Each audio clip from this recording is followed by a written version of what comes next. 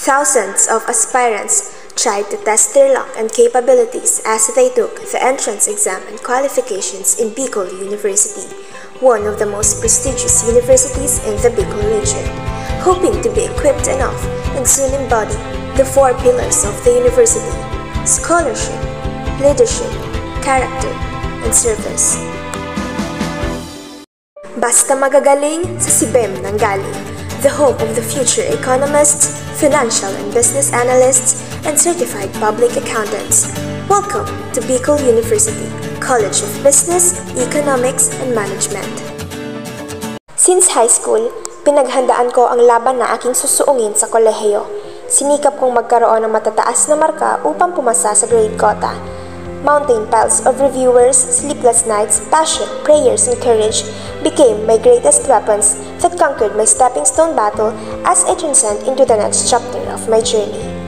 Ganito ang normal na senaryo para sa mga college students. Mukhang nakakapagod, hindi ba? But little did you know that despite the challenges we encounter each day, I must admit that Bicol University, especially this course, Bachelor of Science in Accountancy, is no joke.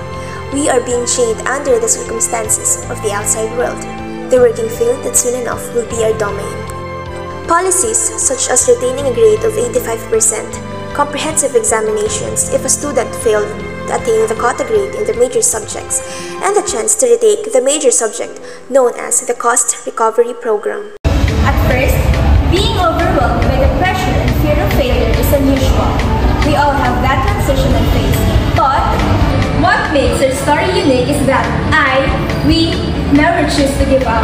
BS Accountancy will teach us to be disciplined, determined, and goal-oriented to claim that CPA title. Why BS Accountancy?